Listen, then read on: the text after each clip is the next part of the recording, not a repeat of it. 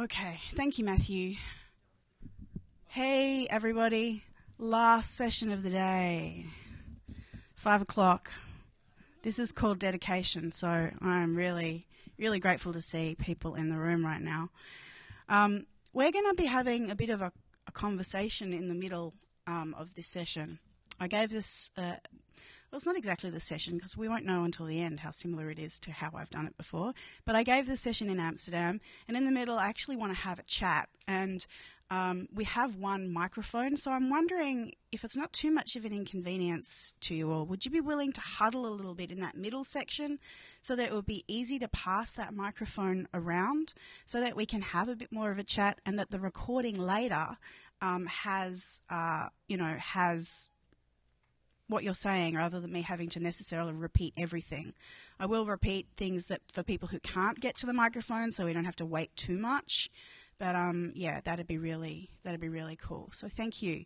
If you don't want to participate in that conversation, then obviously you don't need to huddle at the microphone. But I just wanted to, give you an opportunity to do that before we kind of got into it.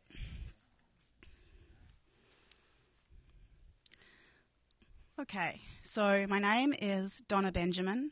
I'm also known as Catacrab on Twitter and on Drupal.org and at Gmail. So if you want to continue to have this conversation with me, then you can find me using Catacrab. Constructive conflict resolution, huh? So conflict is human nature, really. Although not exclusively human. Cats and dogs are somewhat famous enemies, right? But it kind of underscores that conflict is a fairly natural process. We have a natural biological response to conflict.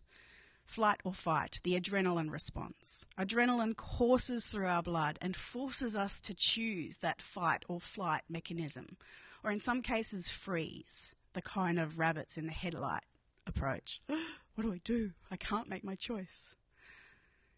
Natural. Conflict is natural. But conflict isn't just war. When many people think about conflict, they think about real violence. Blood on the streets, wars. But it's often much smaller, stems from often simple misunderstandings or a fear of speaking up. A lot of conflict begins with unmet or unexpressed needs, right? I mentioned flight or fight, but there are some other common responses to conflict. It's easier to walk away, to give up. So avoidance is a common response, but I'd say it's not a constructive response. Avoidance tends not to help us build a better solution. So it's a really natural thing. I was like, I'd really rather just not know about this. I really just would rather walk away. These people are yelling at each other. I'm going to walk away.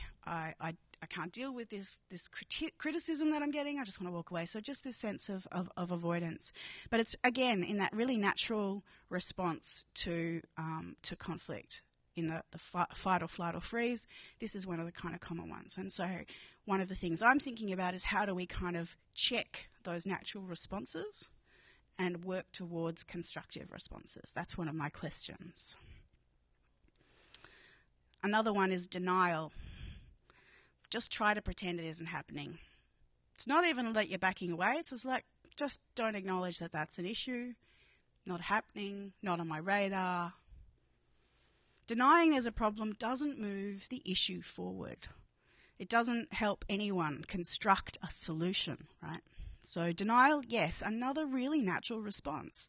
So there's nothing wrong with it, right, in that sense. Like, we can't escape our biology, that adrenaline response and the way we naturally want to respond to conflicts. These are natural responses. As some people like to say, our lizard brain, right, our amygdala. We just have these natural responses to conflict. And again, trying to find the constructive way forward isn't necessarily the groove we naturally want to kind of rock to. Does that even make sense? I don't think it does.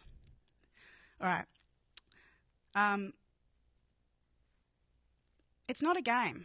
Like, conflict is for real, and we also have a lot of things like, Battleship, where we play around with ideas, the underpinning ideas of conflict, but it's not a game.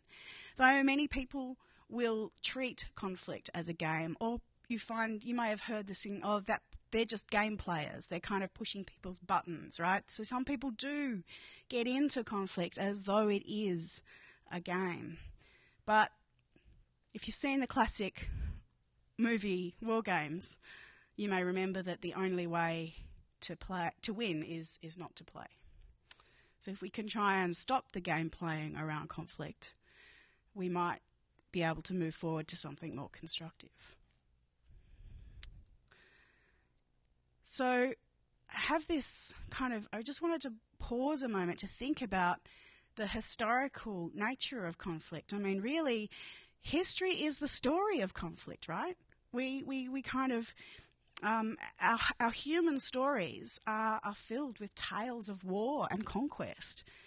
If you think about kind of an historical timeline, right, they're often punctuated by, invasions and revolutions and beheadings and, these kinds of things. That this is something that's kind of part of the way we even think about our own humanity and where we've come from, and even where we might be going, the threats of war and conflict. And we've had various ways of resolving conflicts. Some have tried building walls in various places at various times with various effects. Or building arsenals of missiles. What was that? The threat of mutually assured destruction was a way of avoiding conflict, apparently. Or perhaps in courtrooms. Resolving conflict in courts is something that, it's a huge industry, right? The legal profession. But I'd argue that this is not constructive resolution of conflict either. There's usually a winner, which means there's also usually a loser, right? So whilst it's a less bloody way of resolving a conflict, I don't know that it's necessarily building a constructive solution to whatever that issue was. So conflict. To me, really, challenge is at the heart of conflict. And I believe, and this is, I guess, my key premise here, is that accepting that challenge is the key to constructive resolution. To say, if someone presents, or a pair of people or groups of people present with some kind of conflict, then underlying that is some kind of challenge which represents an opportunity for positive change. Or maybe it's a change which is a removal of something which is causing angst and grief and trouble, right? But it's an opportunity for change of one sort or another, which really should be positive, have the opportunity to be positive, to recognise that if trouble is being generated, then there might be some underlying cause to that trouble, which is going to be a useful clue to fixing something really, really meaningful. We need to explore and test and challenge ideas. And I really like this quote. And I think Einstein is held up as this person of, great genius. But I think this idea is really useful here when thinking about conflict as well, that we can't solve the problems by using the same kind of thinking we used when we created them. And to really, again, get to that heart of what is the challenge here. Can we test the ideas? Blow apart the assumptions that we're bringing to the table. They might be right, but if we don't question them, then we don't know. So sometimes these ideas compete, and we need some mechanism to rub those ideas up against each other, I guess, in a way, that causes something useful to come out of it, to perhaps improve those ideas by that competition. So really, what is conflict? And this is where I want us to try and have a bit of a conversation. The reality is it really does mean very different things to different people. And I think that difference is at the heart of why conflict is actually valuable. That difference is why diversity matters, that it's because we have different perspectives on what any given solution might look like that means we get an opportunity to improve that solution. So what is it? And this is where I'm going to turn to you and see if we can have a little bit of a conversation. It's different things to different people, and we've got a range of different people here in the room. So I'm hoping we might be able to explore this idea a little and come to a kind of common sense just in the room today of what conflict means to us who are here. So who's going to be brave and grab the mic and have a go? What do you think? What is conflict? What does it mean to you? The flip side is maybe you have an example of a kind of conflict to illustrate what it means to you. You might have a story. Yeah, please come and huddle up so we can have a chat. All right, well, since I'm going to be the first to leave because I have to catch a train, I'll be the first to present my thoughts on that. Can you just let us know your name too? Oh, sorry, I'm Rick Pine. Hi, Rick. I'm actually a local, if that matters. To me, a conflict is kind of a difference of opinion. A difference of opinion. Right? Yep. Is that all you were looking for? Yeah, no, okay. I mean, it's not all I'm looking for. It is exactly right. But yeah, please elaborate. I just wanted to, I guess, add to that I liked what you said about a conflict is actually underlying. It's a challenge, and that is, in fact, the reason that is the challenge is how are you going to come to some agreement about a difference of opinion? And, yeah, I run into that a lot, which is why I decided to attend this. So I look forward to hearing what other people have to say about that. Thanks, Rick. Yeah. Max Bronsma. I like what you said earlier about a difference in needs. So often you can be talking about the same thing and the same solution will work, but you don't know what each other's needs are, so you can't use the right language. So it feels conflict laden. Yeah, right. Yeah, I think that's right. Yep.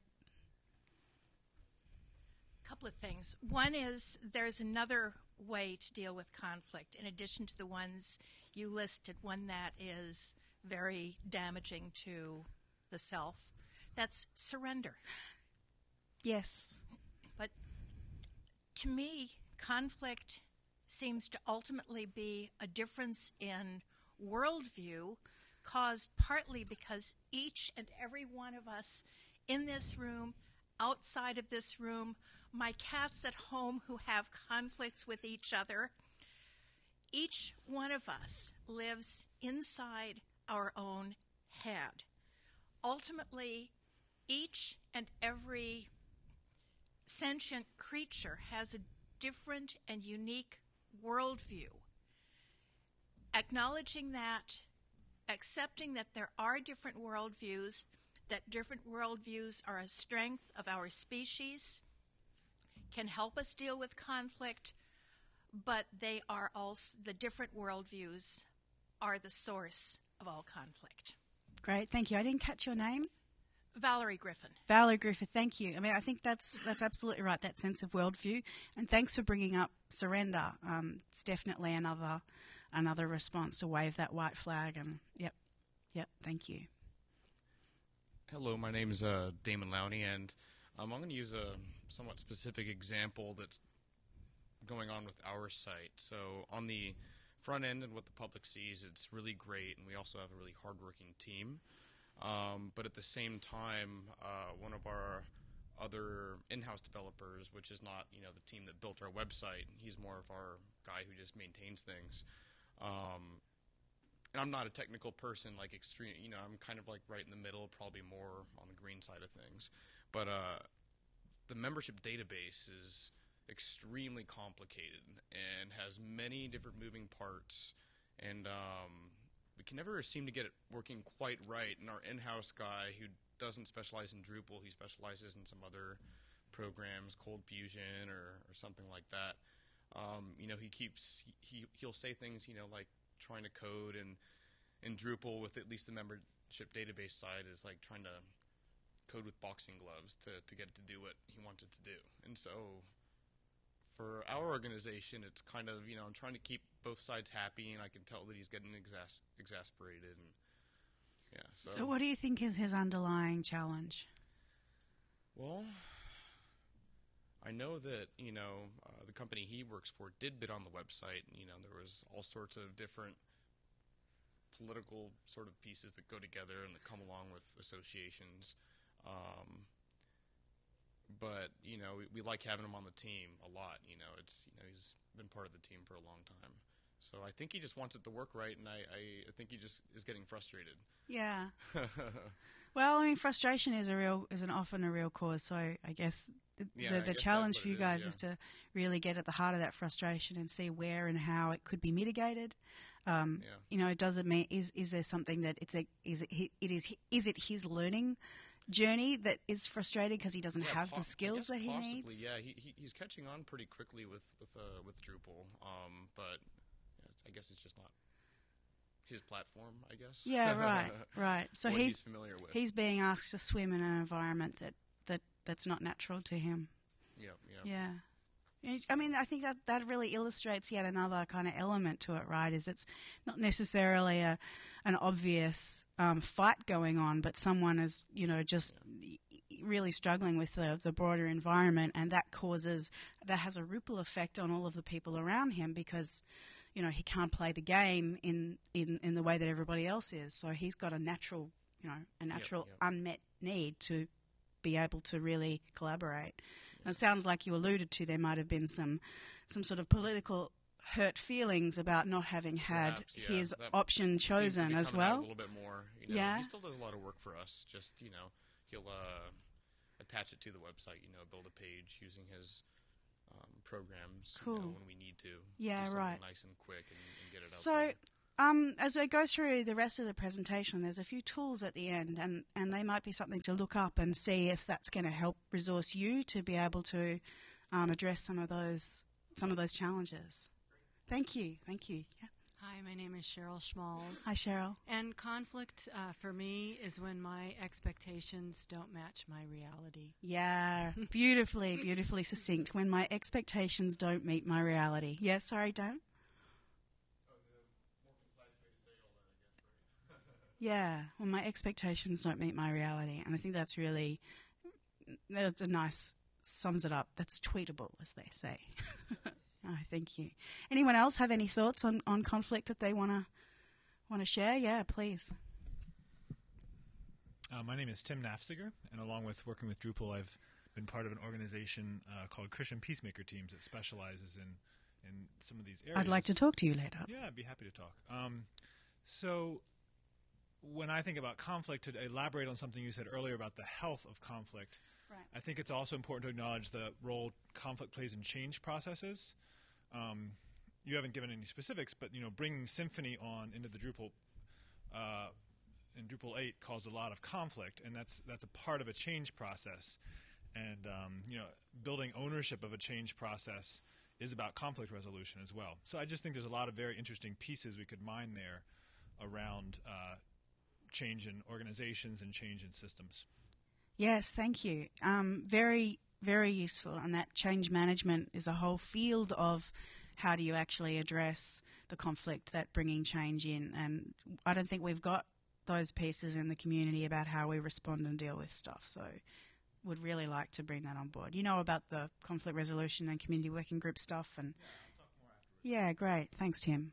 Hey, Matthew. Matthew Saunders. To me, conflict is a collision of opinions, ideas, or understanding that creates disagreement and often anger.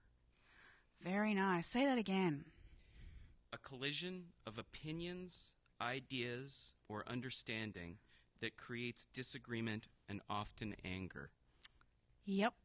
I like that. Anyone want to respond to that as a kind of nice little definition of having summed up a few of the things that have been said? Yeah? I'm seeing some nods. Anyone got anything else they want to add before we kind of move on a little? Okay. So, apologies to people watching this recording after the fact now. What I'd actually like to do is have you have a quick chat with someone beside you and share an example of a conflict that may be at work or a personal or a community or whatever, and just identify quickly what that conflict was and whether or not there was a resolution, whatever that may have been, and whether you felt that it was a constructive or not kind of solution. So I think I just want to kind of get those ideas bubbling and have some things in mind as we go forward. So just, wherever you happen to be, just turn to the person who's nearest and just have a quick chat. I just want to have a little bit more bandwidth than me talking at you.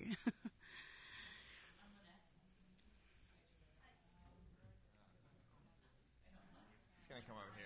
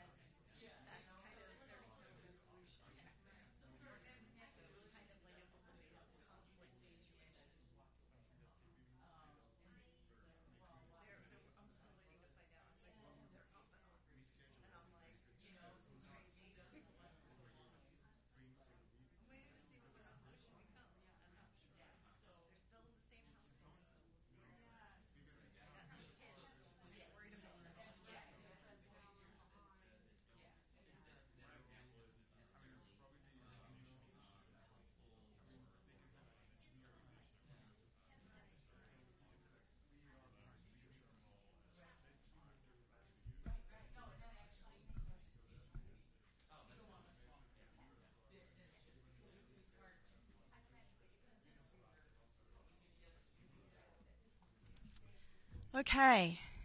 We probably don't have time for a report back from everyone, but if you do, if maybe we could just get a couple of quick report backs on any insights or revelations that people might have had out of that conversation. Anyone want to grab the mic and share a quick thought out of those conversations?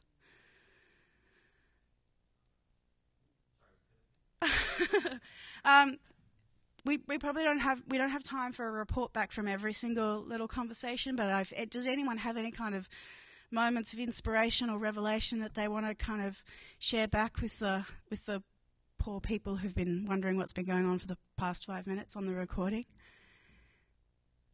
Yeah? You have to use the mic. Yeah. Yeah. Thank you. I'd probably say communication is probably key here because, we have two sides, to our web presence, and, they're probably not communicating their issues that they have with, the whole system as a whole. Right. to each other as well as they could be, and nor have I, as well as I could. So Communication, getting clearer, building clarity around what's being communicated and how it's being communicated. Exactly. Nice, thank you. Okay, so one of the other things that I think is a really important sort of facet of this issue as a whole is culture. The different ways we approach conflict is often quite cultural, and when we're only operating in a single culture or our own culture, it's sometimes harder to see that. When we come up against a very obviously different culture and we see that these people are responding in different ways, it becomes more obvious. But even within our own culture, we can still come with different assumptions. Our individual families may have different ways of operating. We may have learned different ways of responding to conflict from our families, from the patterns of the generations that came before us. So it's very cultural. I think it's also very gendered. Again, different cultures will have degrees of how much this impacts, but men and women will respond differently to conflict. There are horrible stats about the violence in general in our community being predominantly acted by one gender on another. So there are some elements in there that it really pays to be aware of and to just kind of check sometimes when dealing with conflict and having a response to them. These things are not always easy to understand either. When I go back to our amygdala, our natural responses, our natural response is to respond and not necessarily take a step, take a breath, and be mindful about that response. So it's not always easy.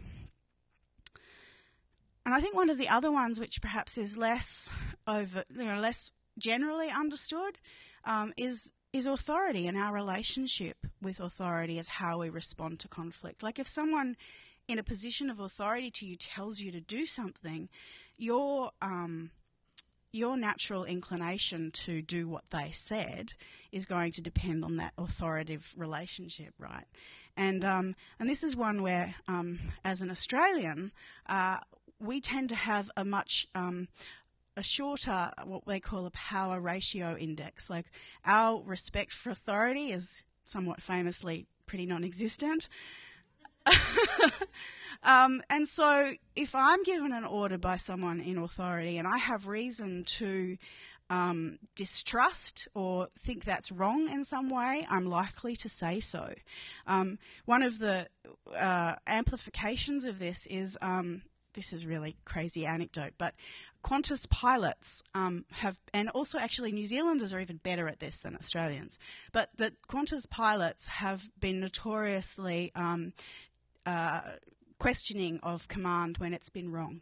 And at some point someone did research and identified that this was actually one of the underlying reasons for Qantas's safety record. The flip side of it was research was done on why, I can't remember which, but I think it may have been a Korean airline. Their black box recorders stuff found that, yes, the pilot had actually made terrible mistakes, and none of that pilot's second in command were willing to overtly say, hey, that's a dumb thing, don't do that. But they could hear in the coded responses that the sense that others thought it was wrong, but they all went down with that plane because they weren't willing to, they just couldn't reject his authority. I mean, that's a tragic amplification, and the entire airline industry changed as a result of understanding that power-distance ratio and that dynamic. So that, I think, is also a good example out of tragedy to show that we can check our natural responses when we become aware of what they are likely to be. Maybe I'm an optimist, but I think there's some kind of positivity out of that we've now got a much safer, although this past year perhaps something else is going on, but that we actually have a much safer airline industry because of that understanding. But I think one of the other parts of that is if you are going to reject a command from authority, that needs to be done with respect. But I'd say respect is even bigger than that. Respect is actually at the real heart of the way I've been thinking about constructive conflict resolution. That we have to respond with respect no matter what that response is going to be. In most martial arts, we start with a bow. We might be about to kick the shit out of each other, but we're going to start with this very deep action and symbol of respect. It's showing respect to our opponent, and it's putting respect front and centre when we disagree with each other. It's like, I'm about to, really do you some damage, hopefully, because I'm going to win this fight. But we start with respect, and it's crucial. And I say that it's also, there's two sides to it. It's not just a kind of abstract sense of respect, but it's to be respectful, but also to feel respected, that it's coming back the other way. To build this kind of bridge of trust is that respect is on both sides, is held in both sides. Now, I'm kind of enjoyed Drees's keynote this morning, and he actually had this quote as I think one of his lessons this morning was that honest disagreement is often a good sign of progress. And again, I think that just kind of amplified to me this journey that I've been on about looking at constructive conflict resolution, and that this sense that challenge and disagreement is a useful thing, and this sense that it's a good sign of progress really kind of like was a bell ringing of resonation for me this morning. It's like, yes, that's the case. If we don't have disagreement, we're probably not really moving. This is a sense of progress. And the thing about having a disagreement is doing it in an environment of trust, that you can disagree with someone but still be able to have a useful, productive, friendly, collegiate relationship with them, that we can agree, they all agree to disagree perhaps and move on, but that we can disagree respectfully, to get at the heart, to find the challenge and address it in a way that's constructive, that brings the project, the patch, the relationship, whatever that kind of context to conflict is, that we acknowledge what's at the heart of it and can move forward. Trust that we can find common ground. I think that's the real key sometimes. Like in my work in the community working group, the most upsetting to me as the kind of mediator is when I can't get people to at least to the table even to explore what it is that's at the heart of their disagreement. When they just turn around and just, they can't even find a little bit of trust to try. So trusting that we can find common ground if we try, I think, is this next part. So we have respect and trust. We should have mutual goals and values, especially if we bring this back to the context of the Drupal community. We all want Drupal to be awesome, right? And if you don't, then I think you're at the wrong conference, right? So there's some assumptions that we make that mean, let's hope that, we can find that common ground, that mutual goals and mutual values. But ultimately, I think if you've got respect and trust, there's another corner to the triangle that we need, and that's compassion. Sometimes you can't find a really useful solution, and you have to be really compassionate about the person who's bringing their grievance to you. You may not be able to solve their challenge. It may be real and egregious and just a really hard problem, but that doesn't mean that they're wrong, or that their voice shouldn't be heard, or that their challenge shouldn't be understood. So to bring that sense of compassion and understanding is really important. The flip side is maybe they need to bring some compassion to the table and understand the damage they're doing.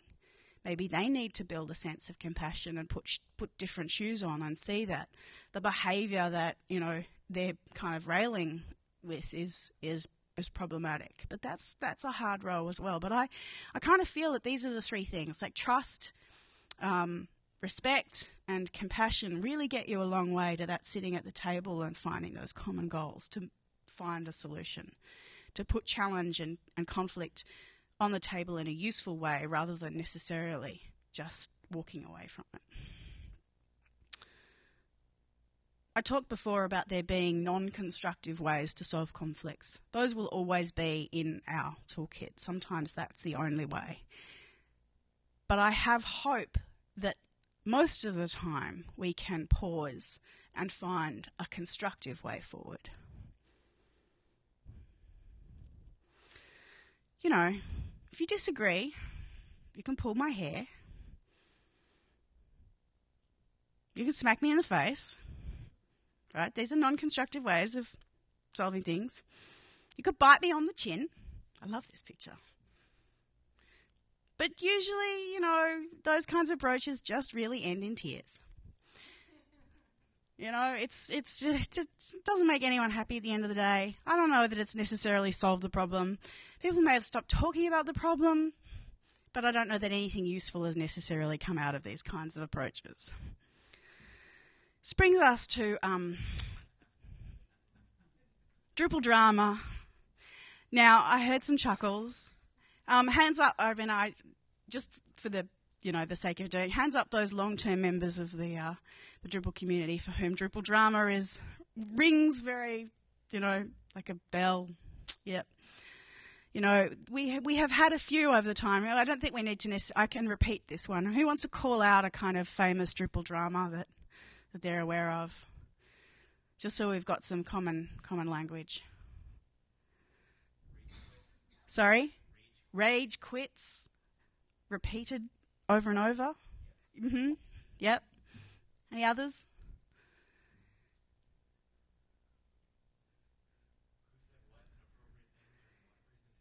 Who said what inappropriate thing during what presentation? Yep, absolutely. Any others? So, some that ended up going really well when we introduced the DrupalCon Code of Conduct. There was a first draft. There was a lot of gnashing of teeth and knitting of brows in the issue queue. I don't know if you can gnash your teeth and knit your brows in an issue queue, but let's just for a minute say you can. And then there was a second draft, which was then more widely adopted. So that was one of those examples where, it may have been quite a painful process to go through, but the end result was definitely a constructive outcome. The Git migration was a honest disagreement and debate, and that one, perhaps wasn't so much drama, but just as a really good process to work through. There's been some others where, we haven't perhaps addressed and resolved the issues being brought to light and have ended up in a fork, such as Backdrop. So there are a few different things, and then there are sort of smaller micro, between particular people or individuals that, perhaps have ripple effects to others. They may not, the protagonists may not be aware of the impact they're having on others. So this is something that goes on in our community a lot in various shapes and sizes and degrees, and we've developed some governance and a community working group to try and get around them. One of the key things, though, in the Drupal community is we really value consensus. We actually value it very deeply, and we work hard to achieve it. We test ideas, and we work towards finding common ground we can all agree on. And we work and we work and we work and we work until we can find that common ground. Sometimes to perhaps the detriment of progress. Sometimes it leads to stagnation. I've actually skipped a slide. This sense of, wanting the same thing but not necessarily working together towards it. It takes a while sometimes to realise, oh, hang on, we can just both point in the same direction. Stagnation, though, is the flip side to consensus. When we can't reach consensus, we drop a lot of activity and energy on the floor. We lose a lot in this waiting for consensus that's never going to come. When no one's idea can win, we can't get consensus. Vast amounts of time and energy are wasted. If only we could just have figured out a little bit sooner that we all wanted the same thing. The challenge is in when we don't want the same thing and we can't reach consensus. What do we have? What do we get? Nothing. Yuck. It's just where to. Stagnation is not healthy. So how do we avoid this? How do we break these stalemates? Because, I think this is an important point, is conflict isn't always, raging wars, but sometimes it's right up, sort of, if that's the yang, then conflict can be the yin. It can be silence. It can be ignoring. It can be absence of progress. It can be nothing. So it's important to be as mindful of that as well. So one of the things we've had is the code of conduct. We've had it for a while now, and I couldn't even tell you what year we finally got it. We got a code of conduct. Greg probably knows off the top of his head. And then later we added the DrupalCon code of conduct. So we had our code of conduct for our project and our online personas, and then we went through a process of having one for events such as this, and that's been around. But we had some unfinished business in the code of conduct. We had a to-do item, which was a conflict resolution process. Now, we got that on board last year.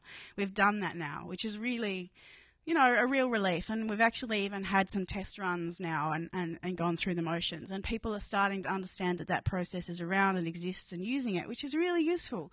So people are sort of saying, hey, code of conduct, and, maybe you should have a chat about this offline if they're seeing things. So we've even got bystanders now getting active in this process, which is particularly gratifying to me, because one of the things I've always wanted is a Drupal peacekeeping force, or kind of like a peace corps for core.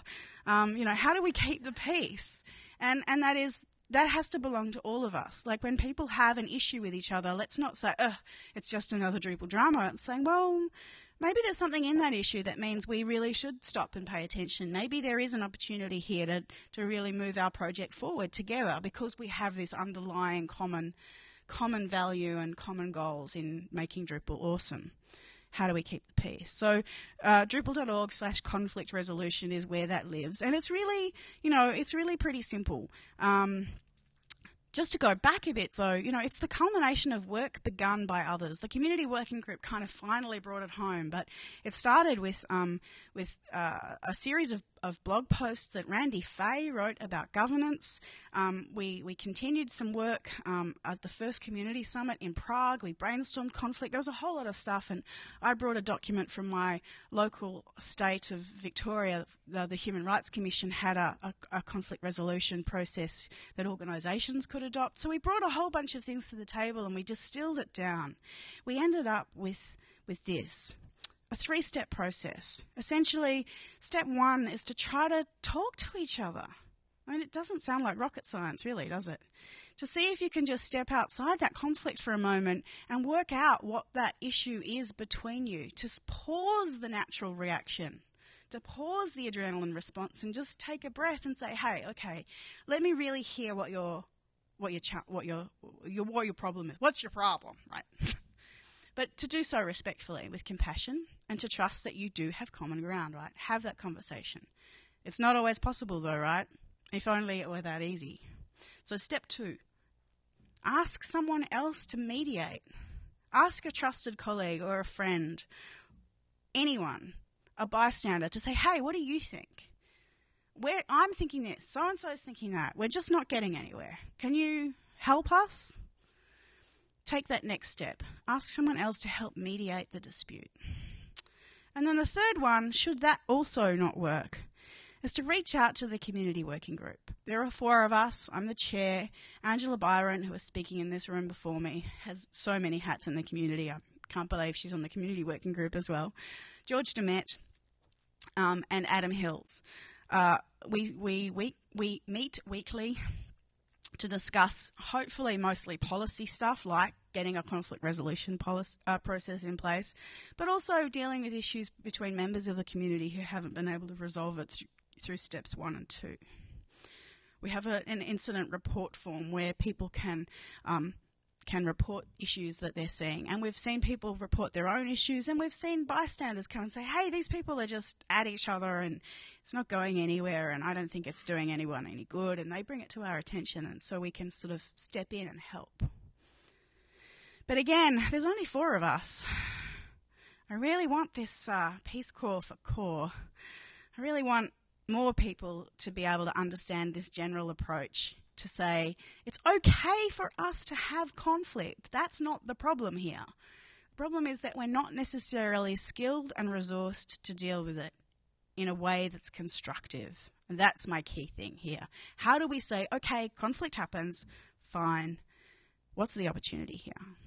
And I think that could be really positive. At least I hope so. I'd love to see this army of empowered bystanders willing to help and maintain the peace, to stand up, to speak up. But I think we might need to skill up to do that. And so I've been looking at what kinds of tools we could use to do that. And then the next step is, how do we disseminate that in a really useful way throughout our community? And that's, again, another opportunity for conversation. Like, I think there's a lot of things we could do. We can't do them all at once. We don't have the resources. But I think it's worth thinking about. Do other people think it's worth thinking about? Seeing some nods? Yeah. Cool. So one of the frameworks for thinking about conflict, and this is just a sort of quick tour through some of the things I've been looking at, is the sense of the drama triangle. It's a useful model for thinking about interpersonal conflict. There's a persecutor, a rescuer, and a victim. Hands up if you've ever found yourself drawn into a drama conflict and felt confused or uncomfortable about what happened. There's a few hands, right? It's a pretty common one. There's a chance you've been drawn into this sort of negative dynamic, but not necessarily aware of it. It's a really seductive one, and it's a common one. And it's actually one a lot of people have learned. And so it's, again, almost fits into that natural response. This is where I naturally go when I'm feeling threatened or in danger or upset or hurt or just pissed off. There's a flip side, though, and that's the empowerment dynamic. It's an alternative to challenge and create. So instead of what we had before, we've got a creator, a challenger, and a coach. The victim becomes a creator. The persecutor becomes a challenger, pushing others to acquire new knowledge and skills and strive to be their best. And the rescuer becomes a coach, supporting and assisting and facilitating from the sidelines rather than getting sucked into the "I'm going to save you," which is also not a helpful response. And one the community working group needs to be really mindful of, that's not our job. Right? How do we do this in a way that isn't sucking our souls dry? Another one is this, I'm okay, you're okay. People heard of this one? Yes? Some? Two? Nodding? Others? No? So I'm okay, you're okay really talks about, helps you articulate different power relationships in sort of someone feeling superior and someone feeling inferior. I'm okay, you're okay, we're all okay, and we're unlikely to have sort of an issue with each other. If I'm not okay and you're okay, I'm being subservient to you. The flip side is I'm kind of talking at you like what I'm doing right now. No, the parent voice is you should be doing right these kinds of things, and then the really negative one is where no one's okay. I'm not okay, you're not okay, and it's kind of pretty low, not particularly useful. But it's a really good one. It's been around for a long time, and there are some strategies there about shifting from the automatic response there. Non-violent communication, again, is this one that's familiar to some of you? Hands up. Yes. I've only recently become aware of non-violent communication. It was kind of like, the lights going on of a really useful way of talking and using language really powerfully. NVC is about being very mindful and clear about observations, feelings, needs, and requests. And it was the request part of it that really worked for me, in the sense of describing your own feelings, expressing your needs, and making a request rather than a demand, or the flip side of leaving it totally unexpressed. It's like just a request. Would you be willing, given you've made the observation, you've expressed the feeling and the need, to then make the request of the person to do something differently? Matthew.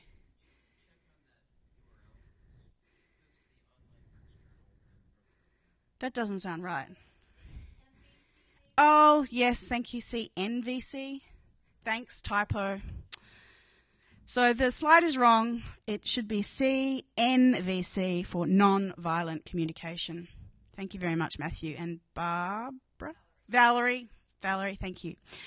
So express your need and make a request. It's really useful, and I've got more reading to do on this, and I think there are workshops. So again, in that skill up, maybe this is something that happens around the world. There might be workshops and stuff that local meetups could kind of get a speaker from to talk about how do we get more skill up our communication the way we skill up our tech skills, right? We go learn a new tool.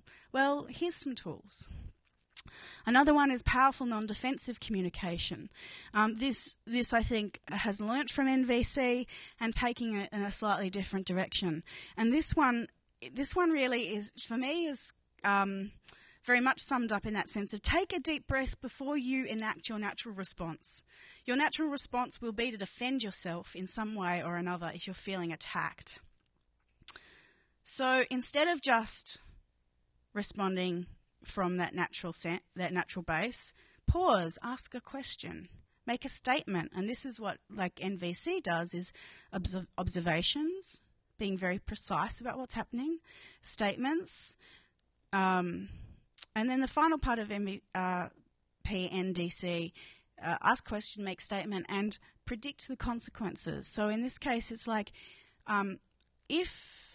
if you say, if you do blah, I am going to do blah. Do you want to do that? Or if you don't want to do blah, I will be fine about that, to create permission to do it. So there's this sort of sense of being really checking your response by asking questions, check your assumptions, get clarity before responding.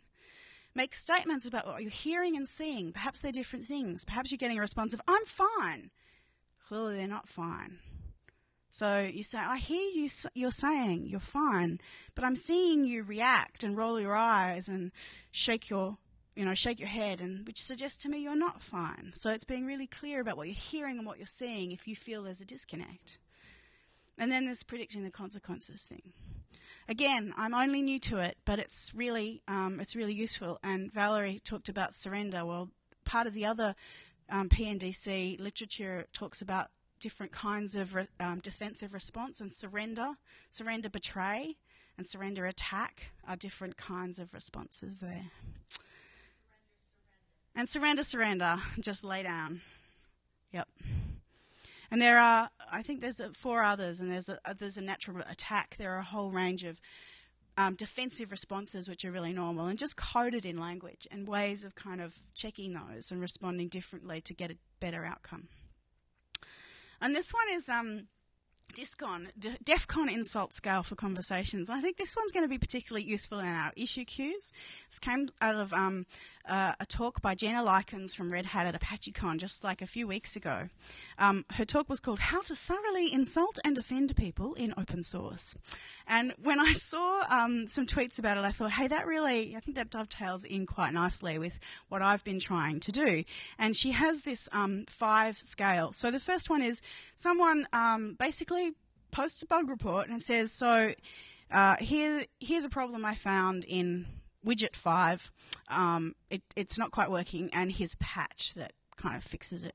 And so the maintainer of widget 5 goes, looks at the patch, goes, great, thanks. I'll commit that in next week's release. All good. That's green. That's DISCON 1. DISCON 2 is, here's patch. Thanks for the patch. I see some problems here. I don't think this quite works with the way we're doing things, so I think this needs to go back to needs work. That's 2. That's blue. It's not too bad. There's nothing really wrong with that response. It's useful. There might be a bit more, could be a bit more useful with some feedback on how to make it better or what the roadmap is and how it should align, but this is all good so far. Then there's 3, which is, here's patch. Thanks for the patch. I think this coding's kind of stupid. I'll take a look at it and consider maybe, what we could do with it. It's like, it's not a super useful response, but it could be worse. And that is, thanks for the patch. I think you're really stupid to really want to do this or take this approach. It's a personal attack there. Rather than attacking the code, it's attacking the person. But hey, we can take it to a whole other level, which is DISCON 5, which is, fire engine red. And that is, thanks for the patch, you stupid idiot, for trying to do this, and I really rather wish you hadn't. You should perhaps go and die in a fire. Bringing some kind of actually violent, threat involved in there. It may not have been a serious threat. It may have not meant seriously, but it's sort of, sorry? Stick your head in a microwave, yes, is another example. Another one I heard was die in a particularly unusual gardening incident. So yeah, this is what we kind of want to avoid. But I wonder if it's useful to kind of have this kind of 5-point scale handy when we're looking through responses and issue queues and wondering why things are escalating to, it's like, well, maybe people are using language which sets people, up to feel attacked. If someone's using that kind of language, if someone calls you stupid, if someone calls your code stupid, if someone then suggests you should stick your head in a microwave, die in a fire, or an awkward gardening accident, then you're probably not going to respond with, ha ha ha, that's so funny. Some people do, and I think that's part of the challenge of our community, that there's an assumption that it's a joke, but for some people it's really confronting and hurtful. I've gone off on a tangent. But I'm close to the end now, and that is ultimately, we need to work together to avoid stagnation and wasted effort and making people feel bad. Like, it's just not really good use of anyone's time. We need to embrace conflict constructively. It's fine to disagree. But rather than tear me down in that disagreement, can we build something together? I want us to build a culture of respect where bystanders are empowered to help. And Lynette was at the community summit on Monday, and that was, to me, that was the culmination of this talk. It's like, hey, if you're doing more of this stuff, where do I find out about it? How do I get involved? Bring it on. Thank you so much. Where bystanders are empowered to help, where it's okay to challenge an idea to help make it better. That's what I'd like to see happen. That's what I'd invite you all to help us, that we could build together. I really like this quote. Whenever two good people argue over principles, they're both right. And this, I think, happens a lot in our community as we work with our project. We bring different ideas to the table. There's nothing wrong with those ideas, but we need to perhaps compromise to work together to get the best solution going forward. And it doesn't necessarily even have to be the best, most right solution, but it's one we agree on is useful, then we can move forward. Marie Ebner von Eschenbach. So ultimately we have, less of this. Lots of, holes blown in walls and destruction. And more, happy sunflowers and fields of flowers that make us all smile, right? I just love this because whenever I put up a slide like this, everyone goes, smiles. That's what I'd like to see, that we can take on board that challenge and conflict is actually a useful thing and move forward. And that, my friends, is my treatise on constructive conflict resolution. And I ask for constructive feedback at the end. You can find it through the session schedule, or the shortcut is go to Node 219. Please, if you've taken an hour to be with me now to hear about that, then I'd really love your responses in the feedback. Some scores are good and comments are great, and if you want to continue this conversation with me, even better. As I said at the front, I'm Catacrab, and I can't get back to the front really quickly and easily, which actually has that in case it's hard to spell. And there we go. Yes, all right, cool. We're right on 6, so I'm quite happy to take questions, but it's also home time. So if you want to get up and go, then please do. But thank you so much for coming. It was just really great, and thanks for sharing your thoughts.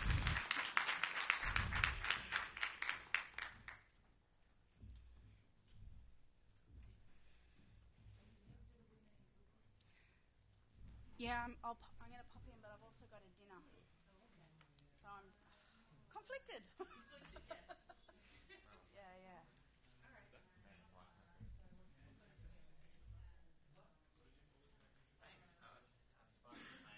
My wife has a master's in conflict, so it was really fun to see that language being used here, how it relates.